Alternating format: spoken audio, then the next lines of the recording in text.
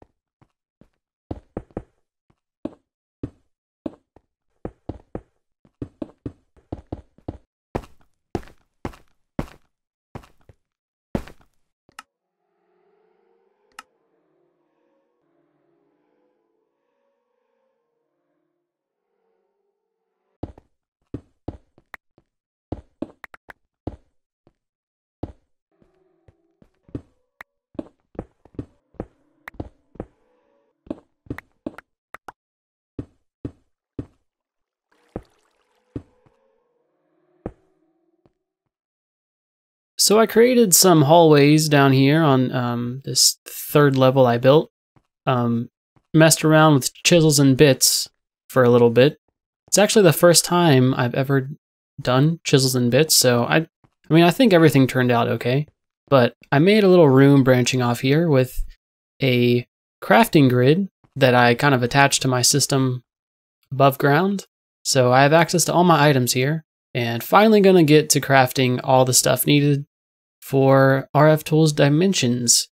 And really, you only need 2 things to get started out with. And I will be creating the most basic dimension possible, so much so that I'm really just leaving it up to chance, hoping that I get a world that will contain ores so that I can get the dimensional shards. So first off, the dimensional inscriber, and then second, the dimension builder. Also need an empty dimension tab, and then I'm just going to grab my matter receiver and transmitters that I stole from the forest, as well as the dialing device, and also from the forest power cell. So I'll get these things set up and show you what they do when it's finished.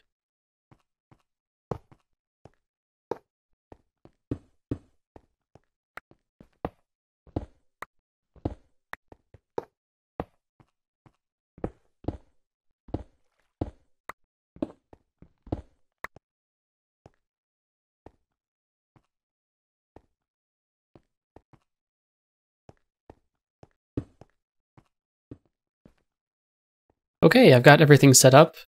I set my receiver and my transmitter in such a way that looks pretty cool, I think. But I've got my inscriber, builder, and the dialing device here. So first thing you should do, put your dimensional tab in your inscriber. I'm going to name it World 1, and then just store. We don't need to put any dimlets or anything in it yet. Which, I mean, I haven't even described what a dimlet is yet, but trust me, we'll get into it later. So this is a realized dimensional tab now. You can see it's going to cost 1,000 RF per tick while it's being created, and to maintain it, it will cost 10 RF per tick, which is why I attached my energy cell directly up to the dimensional builder. So now, just toss this in here. It'll take a little bit of time to start building the dimension, and I'm going to take it out. So it's got 10 million RF in it currently. Well, 9 million now. And the reason I took it out so fast is because I may not like this dimension, and I really don't want to fill the entire tab up if I'm not happy with the dimension. See, if I put it in there, it'll start charging it up, but I'm just going to keep this on me. And now I can go to my dialing device and dial it to World 1. And I've got my charge porter here, so I really don't have to worry about getting back. I'm going to get my air sigil on hand, and we'll see what we find.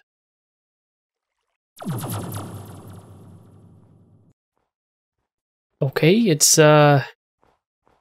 just looks like a whole lot of snow. Yeah, there it is. Here's the matter receiver.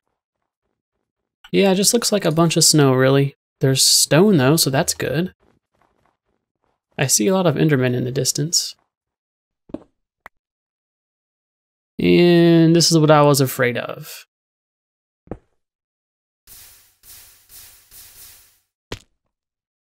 Okay, well, I mean, at least there's mineable things. But really, it's just like a giant cavern world. I mean, it's pretty cool looking. So I'm just going to run around and look for some dimensional shards. So I think I actually have something wrong. It looks like it's just using 1,000 RF a tick. Maintenance cost? I'm not really sure. But what I'm going to do actually is I'm just going to deconstruct this dimension because I'm not happy with it whatsoever.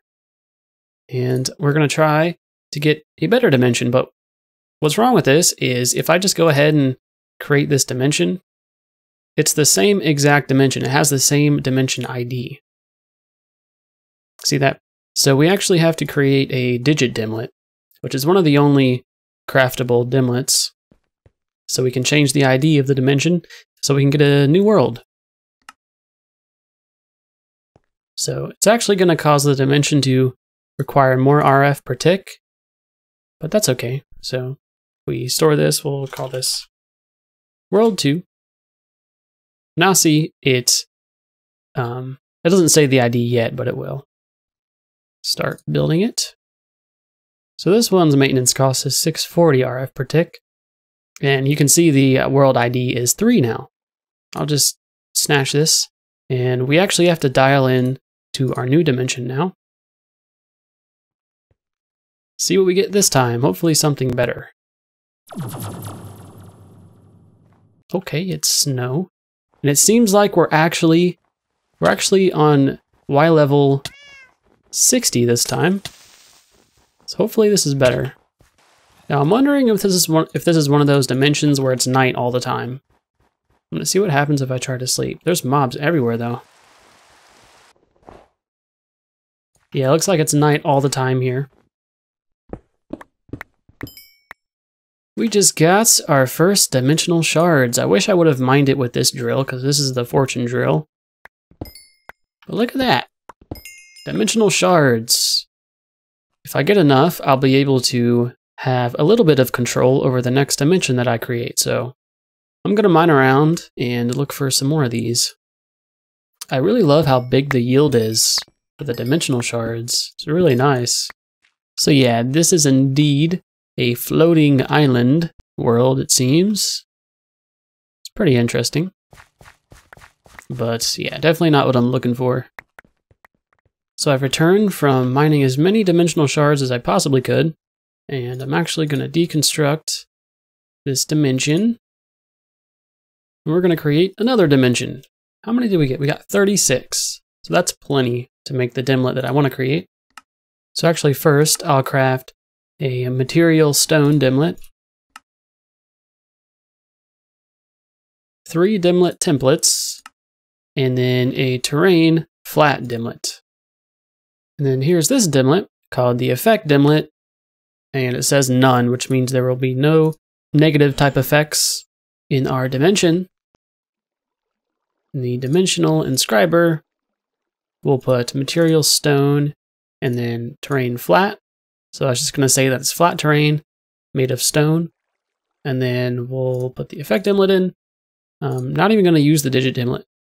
Don't even need the digit dimlet anymore because these dimlets themselves create a new dimension ID. So if we store it, it says this is going to cost 16 RF per tick to maintain. So I'm actually going to leave this one in the builder. You know what? I didn't even name this one, but you know what? That's fine. So hopefully this is at least all right. Okay, so this dimension has the ID of 4. What am I doing? So we'll dial into this one. And hopefully we finally get a somewhat decent dimension. There's not going to be any negative effects, anything like that. Okay. This is nice. And we're on level 64. That's normal. I think I actually found a decent dimension at last. One that we can maybe even build a quarry in. I'm going to dig down a little bit and see what I find. Remember what I said about this being a normal dimension? I think I was a little bit off with that assumption. I see some dimensional shards down there, so at least we know this dimension has the shards that we need, but I think we should be okay. Just gonna fly down there.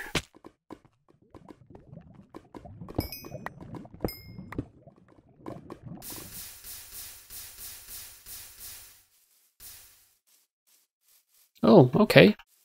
I found a little structure here. Maybe we'll find some dimlets. Oh, I see some.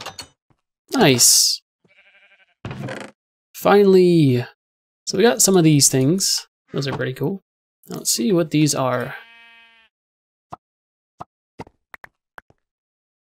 We've got a material netherrack, dimensional cross 2 block, and this type of wood plank. I'm kind of eager to explore some more, so I'm gonna explore around and see what I find. Oh, look, there's another one right there, right when I said that. Okay, I'm done messing with those guys. They're gonna get on my nerves, but oh no. This is too much. I see another one over there. Okay. I'm gonna loot this building and then I'm gonna escape and then show you what I picked up.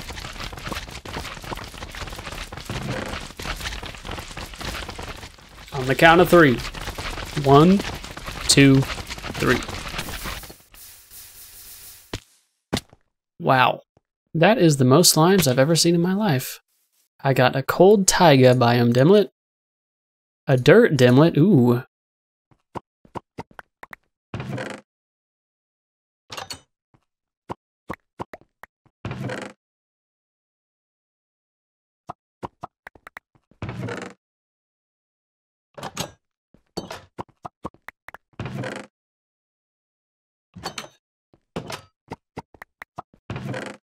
Yeah, see, look, all these are a stack of 0, so that's... I feel like that shouldn't be happening. Wow, this is crazy. Molten cobalt. That's pretty good.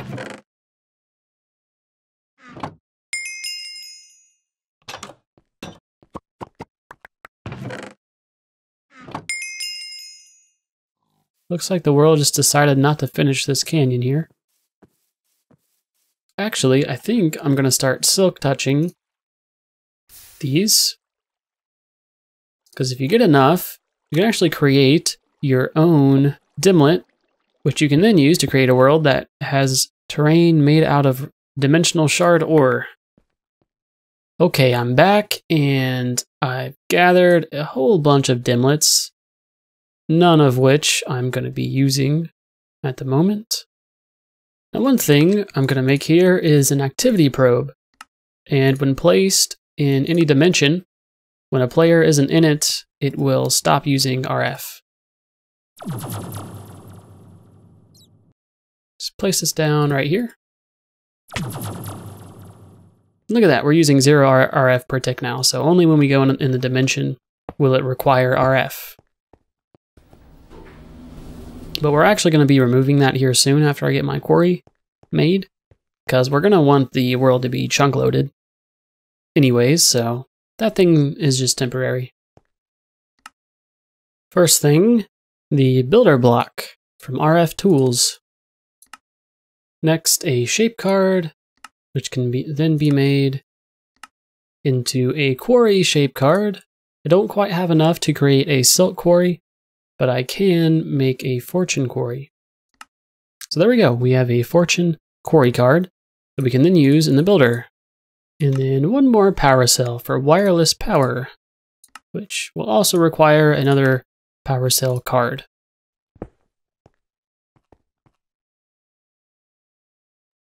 And then I believe, yes, I have another ender chest.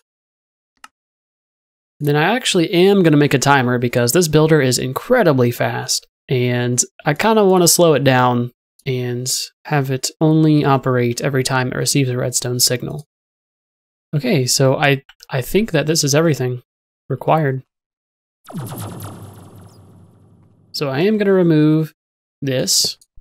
I'm going to map out this chunk here, and then we'll set up the builder. Okay, I've mapped the chunk out here, and I'm going to set the builder up in a way that ensures that the chunk that it's in is always loaded. Like that, with the power cell branching off of it, and the ender chest right on top of it. Shift right click the builder with the fortune quarry shape card, and then we're going to dig down. We need to define it corner to corner, top to bottom. Seems like I was actually doing things a little bit wrong. All we need to do is define these corners here. And then you can actually set the Y level. Toss that in there. We can see that it's going to mine these areas. It's kind of buggy right now because the snow is interfering with it. But either way, I can take this out and tell this to mine, we'll just say like 128. Okay, now it's got this blue box here. Okay, so the area goes down to the bottom of the earth. Everything should be good. Now, what I'm going to do is just set up a timer here. Oh, I always place these things down wrong. Set up a timer, we'll say, whoa, okay, 200. Okay, one thing I did wrong, we need to make sure that we create the clearing quarry, because this one is going to replace all blocks with dirt. Okay, I got what I need to upgrade this fortune quarry to the clearing fortune quarry. Also, I'm going to set this to a solid box instead of just a regular old box. Okay. So it is working, and it's mining every 2 seconds. Set this to 1 second actually. Look at that.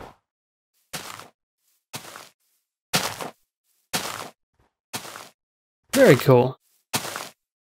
You can even turn the block destruction sound off, which is cool. Yes, that's more like it. So that's probably eating through my power. And it's filling up my chests a whole bunch. So we definitely want to leave it at something like maybe every half a second. So all we're missing now is a chunk loader, which I forgot to make.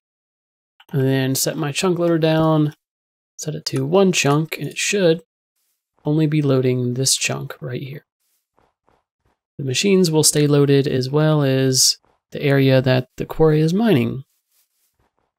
And then actually what I'll do is I'm gonna go grab that matter receiver and connect it up to that power cell. Now I'll just put that right there. And then I can link my charge porter to it. So the quarry has reached the bottom of the earth, and we still have a lot of power left in these crystals. So I'm going to expand the quarry.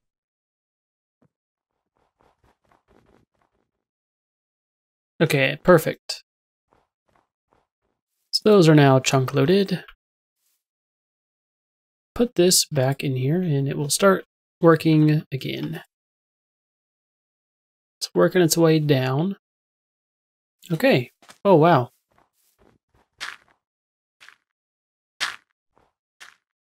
So it looks like it actually works a chunk at a time.